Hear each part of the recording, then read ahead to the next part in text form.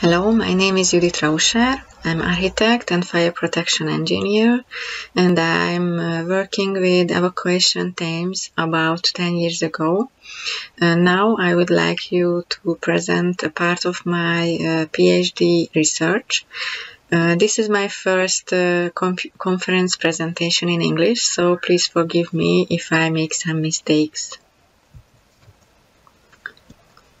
The evacuation process in hospitals may be very complicated because patients typically need help for escaping. So this process must be planned carefully. But in Hungary, there is no guide for developing this strategy.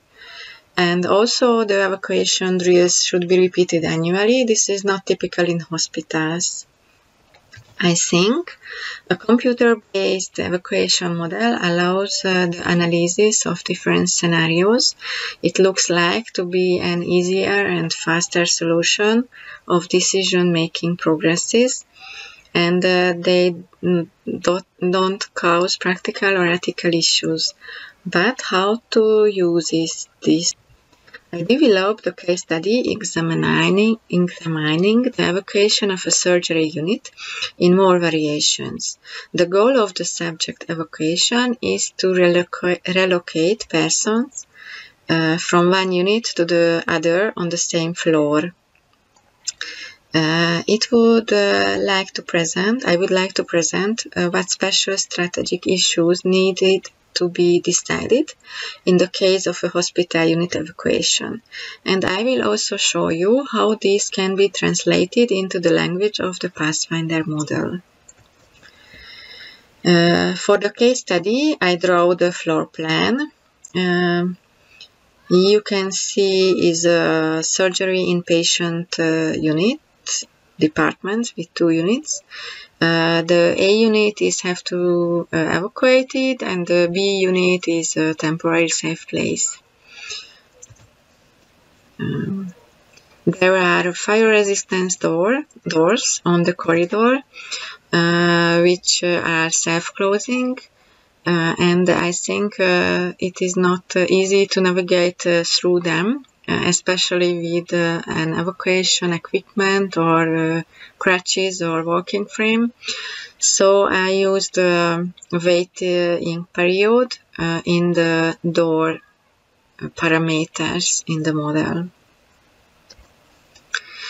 In my model, there are healthcare personnel and there are patients. I used 4 types of patients, as you can see in the table.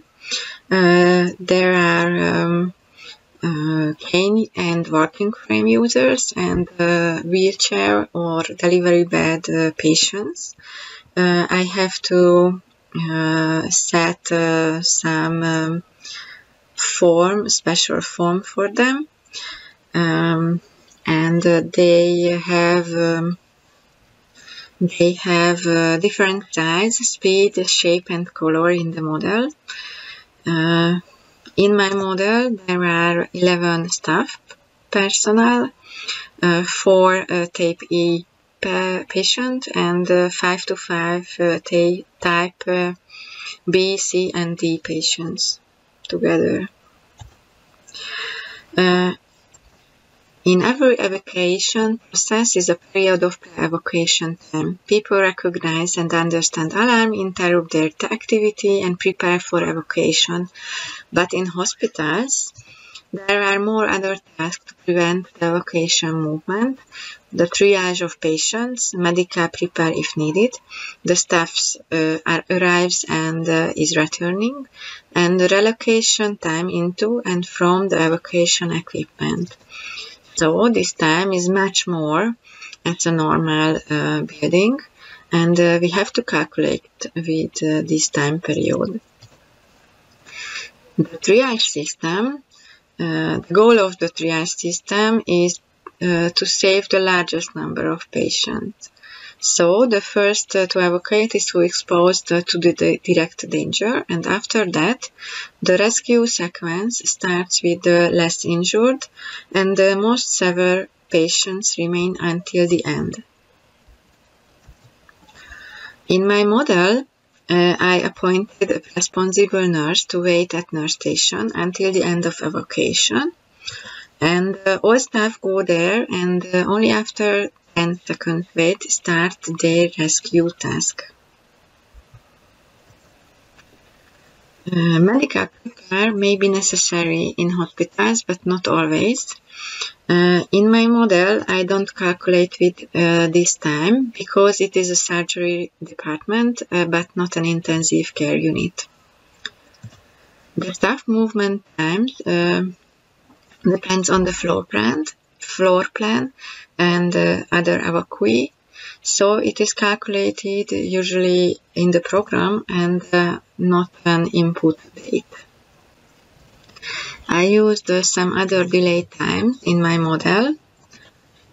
The staff has an initial delay time in its behaviors, which covers completion of their all previous actions. This is a relative variable duration for which I found in published dates.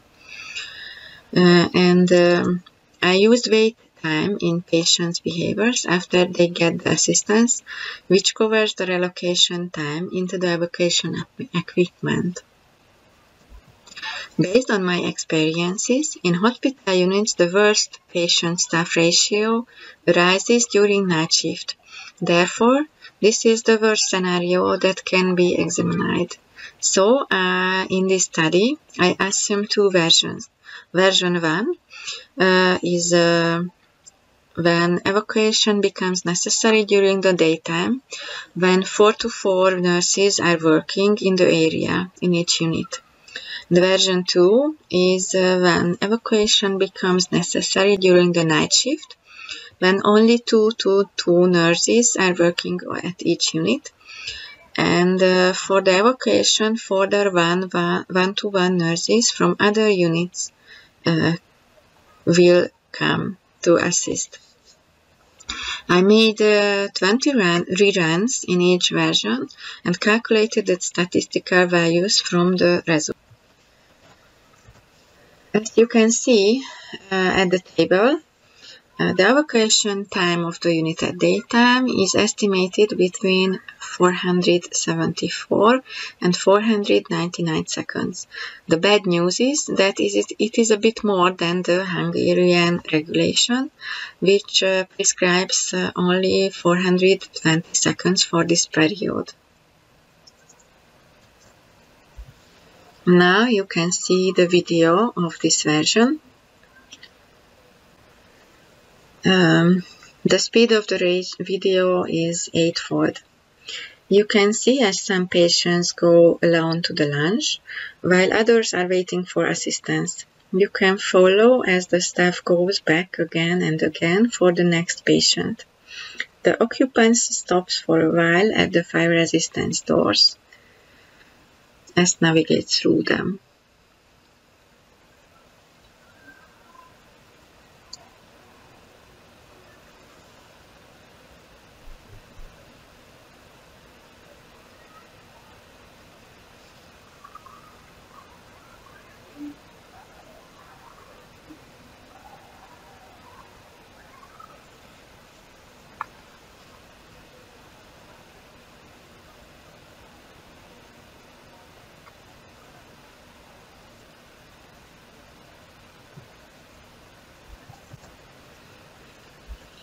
On this side, you can see the night shift version. This is with the same patient distributions and the same number of staff, but in night shift. So the estimated evacuation time is between 650 and 684 seconds. This is higher with about 180 seconds. Than in daytime. And you can see the video for the version 2.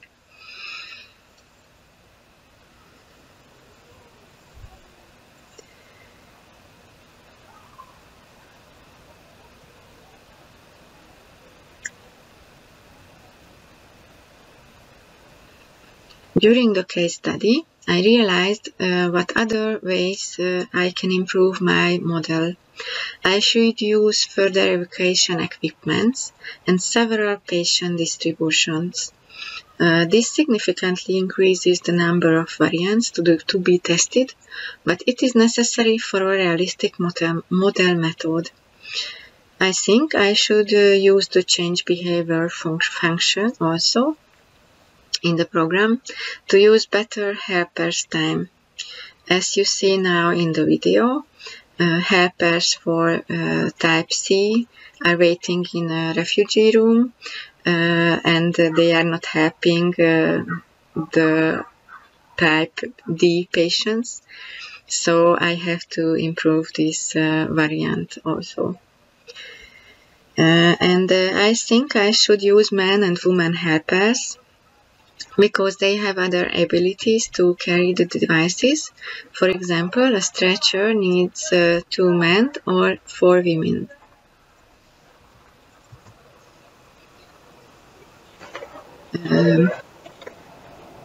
And I realized some development possibility for the program also. It would be great if there were more 3D animations, for example, for sticks, crutches or walking frame users, for stretchers or transport chairs and so on. And because of the large number of reruns, it would be simpler if the Monte Carlo simulation could handle the required randomized combat, because here only the person's attributions should be randomized, but the positions not. And where we can use this method, I think there are some practical examples how to use it. The effect of parameter changing an evacuation can be simply examined.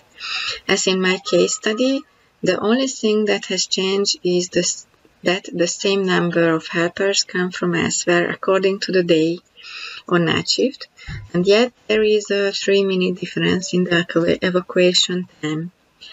And the effect of changing many parameters on evacuate can be also examined because, after all, in real situations, several parameters are constantly changing at the same time.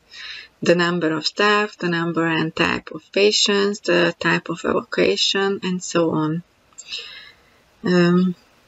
I think it can be estimating the needed rescue personnel for one unit or one part of the building.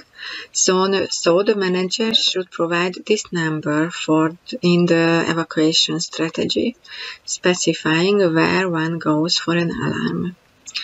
And the result video can be used for fire safety training also. And I think it will be much more spectacular than just talking about it, especially if in the future it will be combined with VR. So I think a model will always be a simplification, but with the accurate modeling method and sufficient reruns, the results could be used for construction planning and management protocols. And this method is easier as many scenarios can be controlled as you want without any ethical or technical problems. So I am convinced that the simulation is a very good option to study and to learn the evacuation of a hospital. Thank you for your attention. And if you have any question, please don't hesitate. Thank you. Yeah, so while we're waiting for some questions, I had a couple. So how did you determine the dimensions for the vehicle obstructions in the model?